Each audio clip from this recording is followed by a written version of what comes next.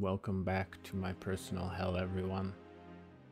Here we can see my failure from the last video, where my lack of patience resulted in this very sad, very botched paint job.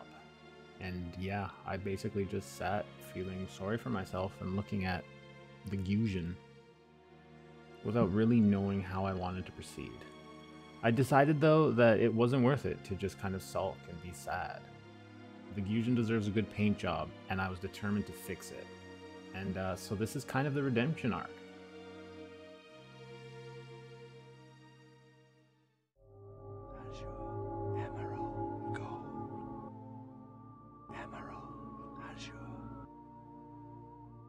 My first step was to take all of my original colors and put them onto a wet palette.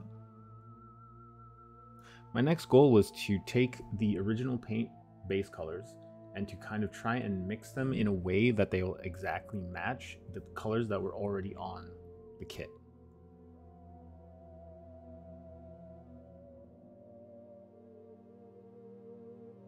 Once I'd mixed the colors to what I believed matched the original colors the most, I just started to paint them onto the kit.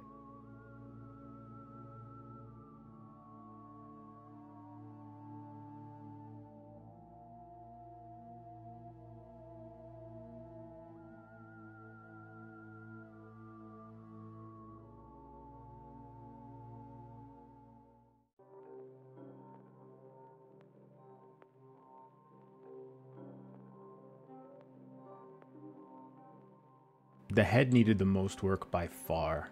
It took me the longest to get the head to a place that I was happy with. But what are you gonna do?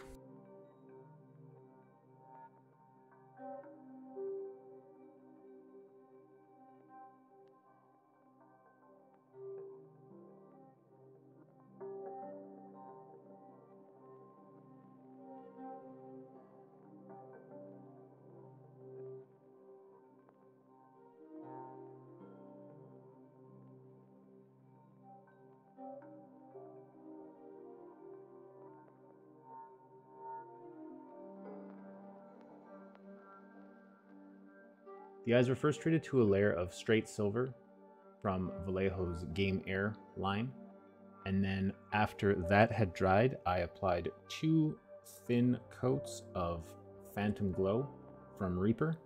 It's a pretty cool color. I really like how bright it is, and I think it works in the overall color scheme that I went for with the Gusion. I think if I had pushed it a bit farther, I could have potentially gotten it to look like the eyes were glowing or on, but I don't really know how to do that yet, so maybe in the future. I'm definitely going to use this combo again for other things because it does look cool. I think it looks great. It's a color of eye that you don't really ever see. After about 6 hours of touching up my mistakes, I was left with this end result. You can particularly see how much work had to be done on the back, especially on the back tail section.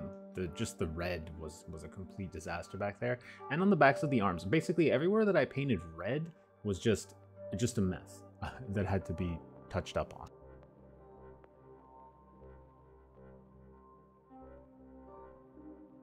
The next step was to paint the rest of the inner frame that hadn't been painted during the airbrushing process. This is basically because they're joints and I didn't want to get paint inside the joints so that they couldn't move. So I paint these second. I don't really know if that's the best way to do it, but that's how I choose to do it.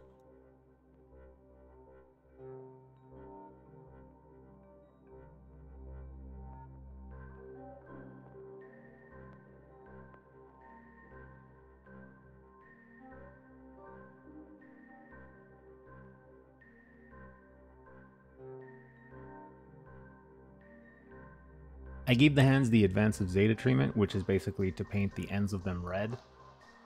I like it a lot. It kind of makes the hands pop more, and it works to differentiate between all of the pieces. The hands can get kind of boring otherwise.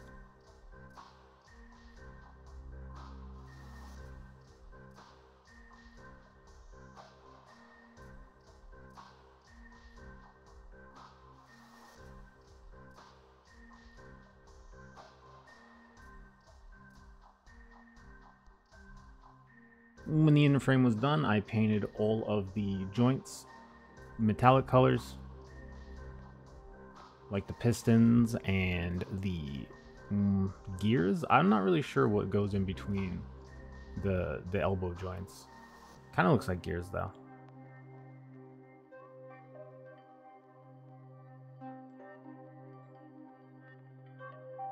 After the painting was finally all done, it was time to treat the Gusion to a nice bath of gloss varnish.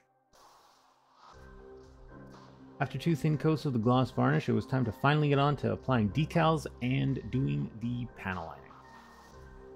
Decals are always a lot of fun, especially if you're working on a kit that doesn't come with any, because it gives you an opportunity to basically go through all of the decals you've been saving for good reason for the past 5 years, and to choose which ones you want and like, and the ones that you think will actually work on the kit.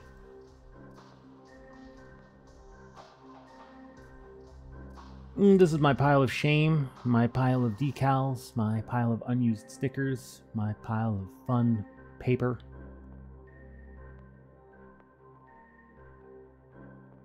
Here are the decals that I decided to use. First off were these unused decals from the Gundam Base exclusive Goth Flight type. And here he is, in case any of you are wondering what that looks like. It's really cool kit. For a 144 scale kit, I was super surprised that it came with water slide decals. It's just a real pleasant surprise. Next up were these, I don't know the brand name, they're no-name ones from AliExpress. And then finally, of course, we're going to use the GOAT Delpy decals. I had no idea what decals were in this packet because they were a gift sent to me when I made my first order from Delpy decals.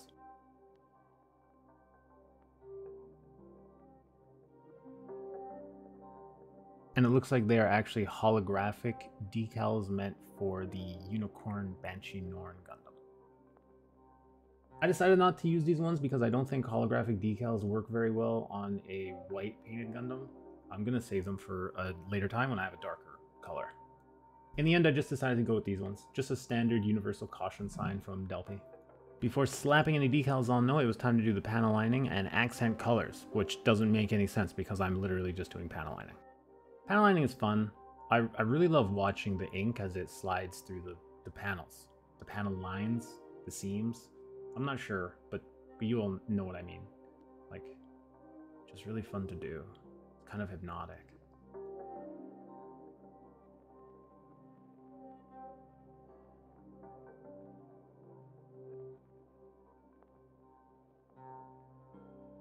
Once all of the panel lining was complete, it was time to just do some quick and easy cleanup. The good thing about the panel liner and the thinner used to clean it is that they are both enamel-based paints, and the acrylic gloss varnish is, I don't know what it is, but it's not enamel. So the thinner won't interact with the gloss varnish and ruin any of the paint underneath or the gloss varnish itself. It's super convenient. It's probably a really good idea to wear a mask when doing this process, as the enamel thinner really lets off some very strong vapors. I don't wear a mask though because I think that the enamel thinner smells really good, which might not be a very good sign. Now we take our 1000 times folded blade and get cutting those decals out of their paper.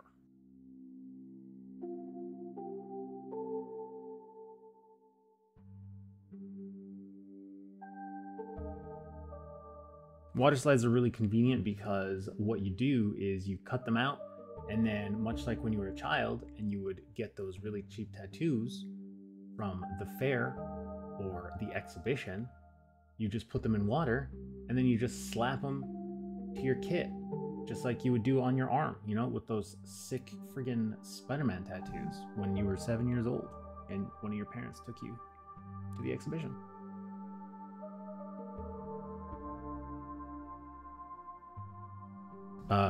This is just kind of, I just want to apologize to anyone who has made it this far in the video. I am really bad at getting decals to actually sit on the model kit straight. So if you find that triggering, I just want to apologize and just tell you that I'm trying to improve, and one day I hope to get them as straight as the professionals do. So yeah, I apologize. I'm so sorry.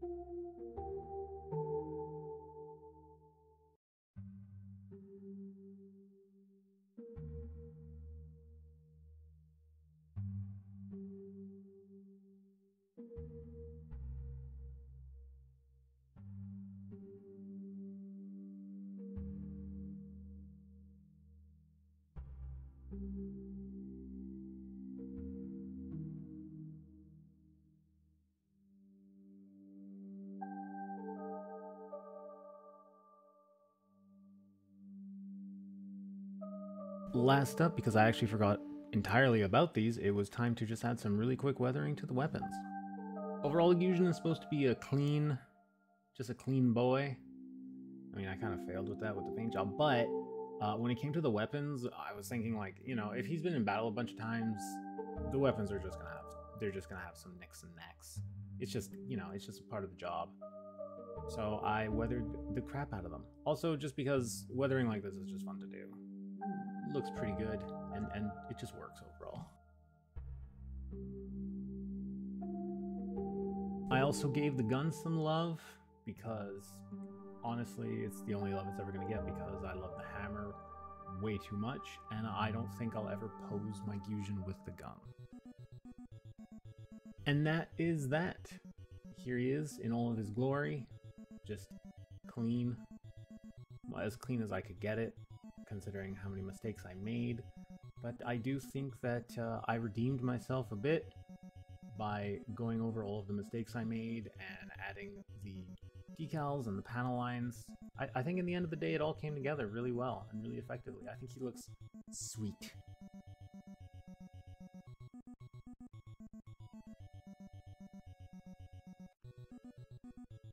Here he is with his legendarily huge hammer, ready to execute some people like Ornstein. I don't know why you would execute someone with a hammer. This seems kind of a bit too brutal, but I don't know. What do I know? I don't know anything about the politics of being an executioner. I'm sorry.